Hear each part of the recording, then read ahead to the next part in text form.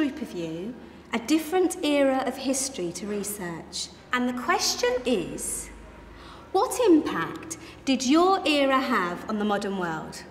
So Sarah, your group has the ancient Greeks. Ravi, you've got the Romans.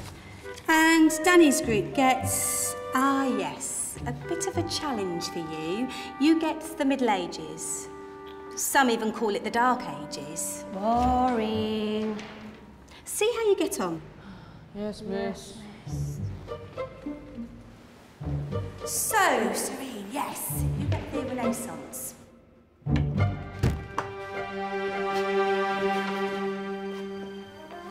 Is that the librarian? I guess so. How are the Dark Ages going to have anything to do with us? Excuse me. Sorry to bother you. What do you want? We need to find out what impact the Dark Ages had on the modern world. Never was a period of history so poorly named. Don't touch. It's priceless. And I suppose someone's been filling your head with the usual nonsense, eh? 1,000 wasted years. A black hole in history, am I right? Yeah, sort of. You see, it's always the same. You assume it was all mud, disease, death and destruction, with marauding mobs of barbarians ripping down the good of former civilizations, burning and plundering as they went. Nothing of any worth invented either, eh? Oh, no, no, no, no, no, no. Go on, Beofrey. Sorry to bother you. Come on, it's probably not worth it. Everyone knows that the Greeks and Romans invented everything anyway. Oh, did they now? And you're sure about that, are you? You know, I might just have something for you. You seem to be up to the task. I suppose I could... Follow me. I've got just the book for you.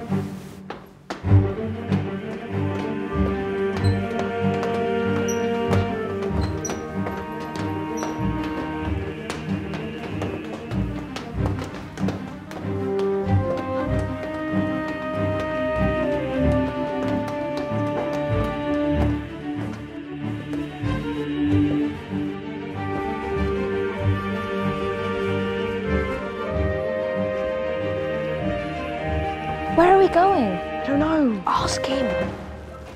Excuse me. Where are we going? From darkness into light, my young friend. From ocean onto land, there are things you should know. Oh, yes, indeed. Yes, indeed.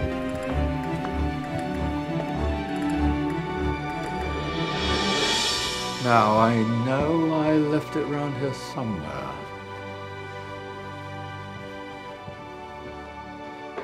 Ah, here it is. Now,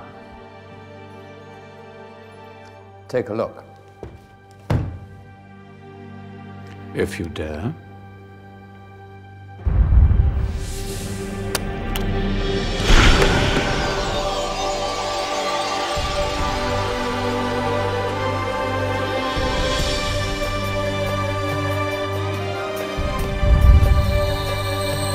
What's going on?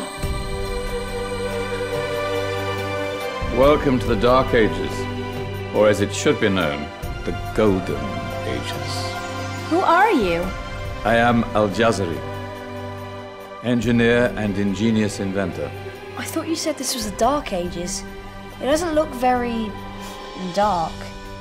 That's because it's all a matter of perspective, my soon-to-be illuminated friend.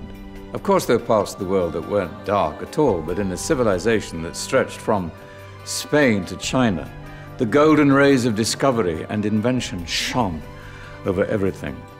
What civilization? The Muslim civilization, my young friend. Through scholars and scientists of various faiths, some of the most important discoveries known to man were made at this time.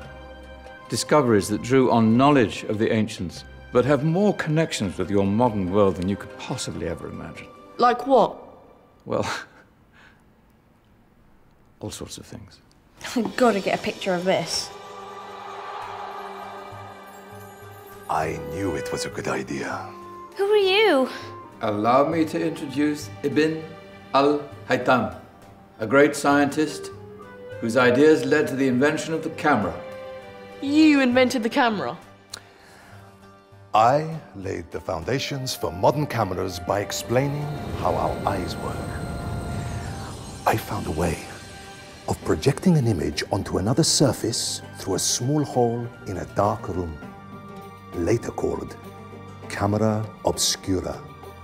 Think of all the things that evolved from this discovery.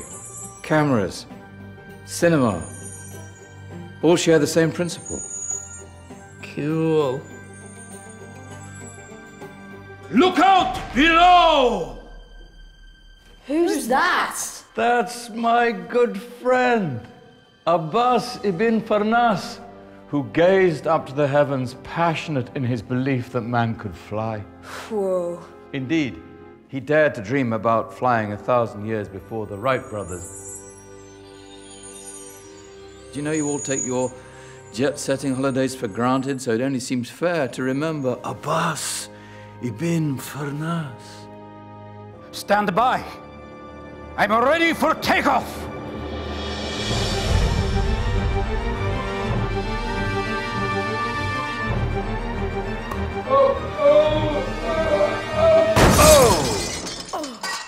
You did forget one thing, though. A tail, useful for landing. Ah, my back. Is there a doctor in the house? Did someone call? Ah, my old friend, why don't you introduce yourself to my young guests? I am Abul Qasim al-Zahrawi. Many call me the father of surgery. Did you actually do surgery back then? Of course we did. In fact, many of the surgical tools that I invented are still used in your modern hospitals. Excuse me, a patient needs my attention. Scalpel? I think I may need some stitches. In that case, I'll use catgut. Catgut? From the gut of animals. Perfect for stitching up internal wounds. Your surgeons are still using it today. Sorry, mustache.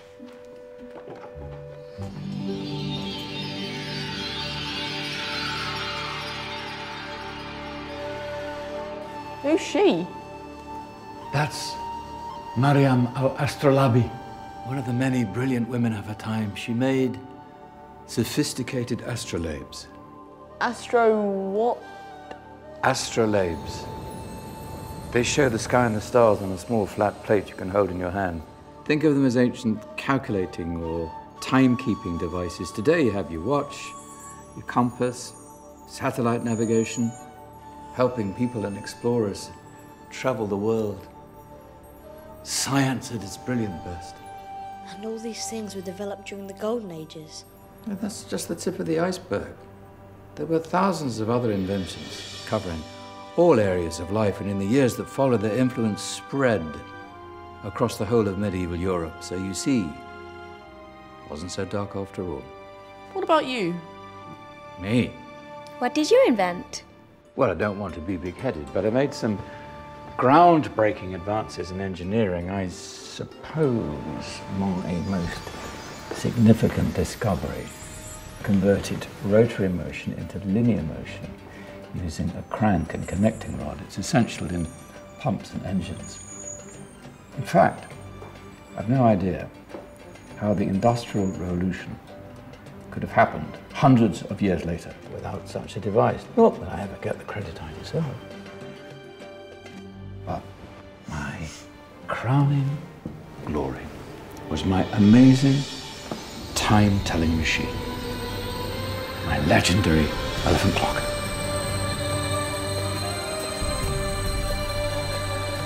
It's a clock. Yes. Dozens of components collected from different cultures around the world. Indian, Greek, Arabian, Egyptian, Chinese. Wow. A United Nations clock. That is pretty cool. Does it actually tell the time? Wow, yes, of course. If it wasn't for me, thousands of people would be late for everything. Speaking of time, we better get you back. And remember, spread the word. This was a golden age, and I've only shown you a tiny part of this wondrous time. There are countless other scientists and inventions directly connected to your modern world. You're just going to have to find out for yourselves. No, wait.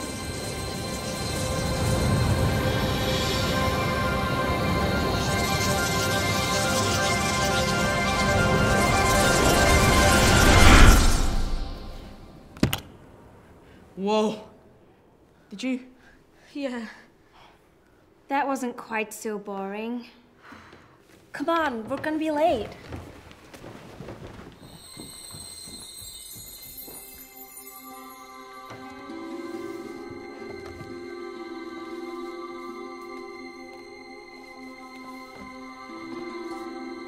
So, what have we learned?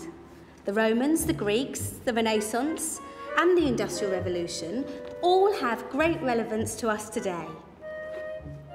Where's Danny's group? Just there, miss.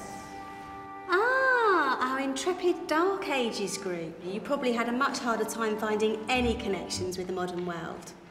Actually, miss, that's not strictly true.